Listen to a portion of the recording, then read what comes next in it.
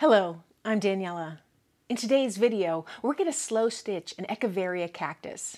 Now this is a continuation in my slow stitching cactus series where we use thread and different fabrics to create houseplants that resemble the cactuses. Each cactus is based on a specific houseplant.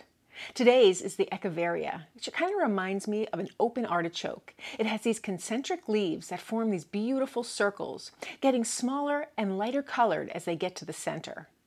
We'll create this design using thread, a few stitches, and then some beautiful fabrics. I used two colors just to give a slight gradient from the darkest outer leaves to the lightest inner leaves. And to create those inner leaves, we're just going to stitch the profile or the silhouette of each leaf. It's kind of an interesting effect. So let's get started. So to start the Echeveria, I'm going to start with the flower pot, and that's the one I usually start with, and that helps ground my subject. And it helps me decide what size to make. So I'll just start with the pot. And that's pretty good because I want the plant itself to have like a little dome shape. Maybe I'll trim this down just a little bit. Just like that. So I have somewhat of a trapezoid here, just a slight coming out, bellowing out at the top of this pot here. I can do that on both sides.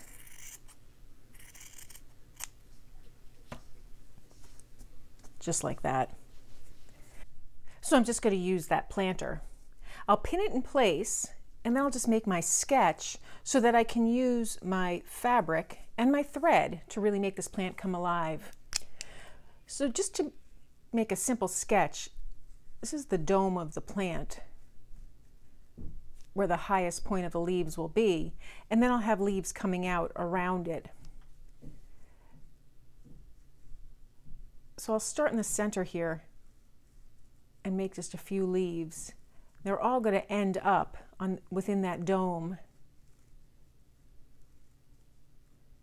I'm just going to curve the leaves slightly just so that they're not perfectly pointed. And then I'm going to take my two colors. So now starting with my darker color, this is where I want the first layer of leaves to be. I want them approximately this wide at the widest point, so I'll cut my piece to that width.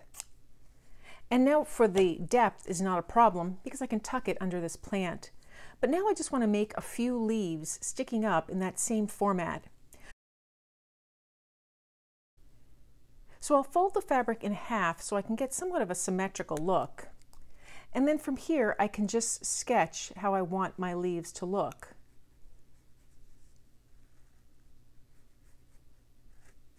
So I'll just make three, and then I can cut them down.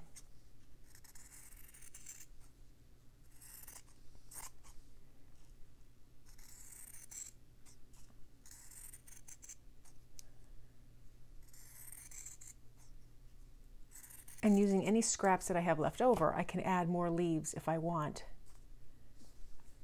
So this is the basis of the plant. I'll take this out. And that's exactly how I want it to look. I can trim up this fabric so it fits beyond that plant. And it's just a lot of trial and error, just to play with it to get that right shape. I want to make sure it's low enough, and I can move it around. So that looks great. I have some leftover fabric, which I can make more plants if I want, but right now I'm just going to jump right to that green. I know I want it to be just slightly smaller than this. So I'll fold my fabric again, make my cut, and then I'll fold it in half the width that I want. And from here, I can just use it dark fabric as a guide. I'm going to come up higher because I want this tail to go lower, and I want my leaves to come out here. And I want them to be a little smaller than the ones we've already created. And so there'll be a few more of them. Again, I just created that simple shape, kind of rounded triangles. I'll hold my fabric down.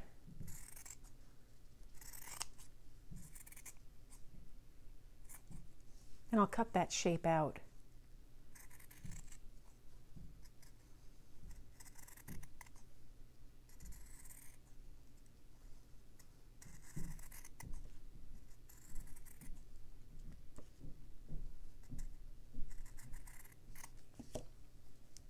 And then I'll see what I have here. Again, it's always too big to start with, but that's okay, because I can just pull that shape in, and I'm starting to develop the plant. So I'm going to trim the edges first.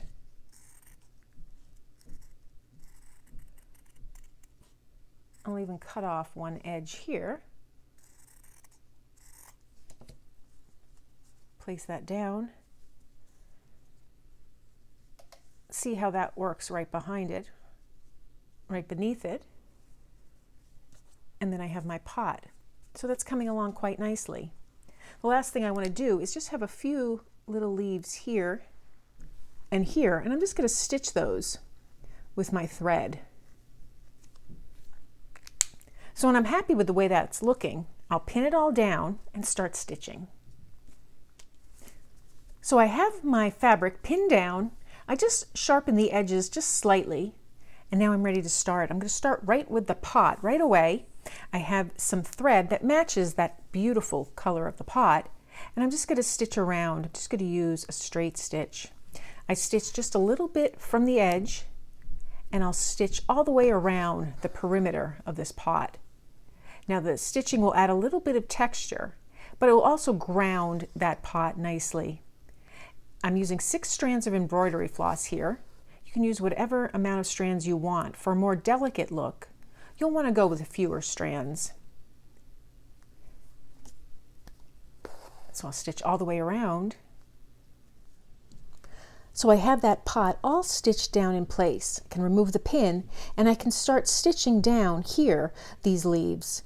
So I'm going to take some thread that matches that cactus, and I'll start stitching the same way. And again, I'm using 6 strands of embroidery floss. So I'll stitch all the way around here as well, tacking each piece down. Now I'm going to bring each leaf down to the base here to really add some dimension to our cactus. Once I get to the end of the first leaf, I'm just going to follow that shape right down to the plant, and I'll do that with all of them, starting on the outside and working my way in.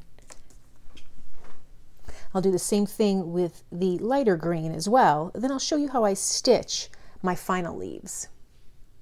So I stitched around both layers of the greenery. I used 6 strands for the darker thread and then just 2 strands for the lighter thread. Now I'm taking the remaining 4 strands that are on my needle here that were left over from the original 6, and I'm just going to embroider the outline to each of these little lines, and that's going to be the final layer. I erased the ones that I had previously done because they were just crossing each other and they weren't very clear to me where I was supposed to stitch. So now I'm just going to stitch here, and I'll start on the left hand side, and I'm just going to make a straight stitch. I'm going to make the stitches a little smaller than I had made and closer together, so they'll be very close together, so that they trick the eye into thinking that there's a line there of stitches. There's only a teeny little spot where there isn't the stitch. I just want to stitch all of them just in this format here that I'm doing. So now this stitch is just the perimeter, the outline, and then I'll continue all the way around with the remaining leaves for the center of this piece.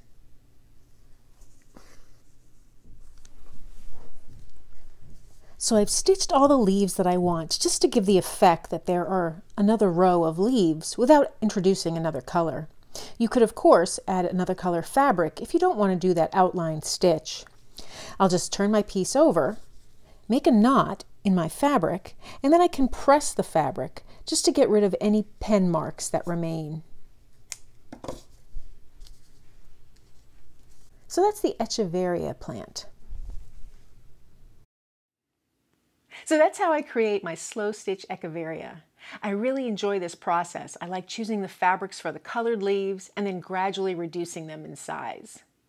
I hope you found this project helpful, and if you did, please give it a thumbs up and be sure to subscribe.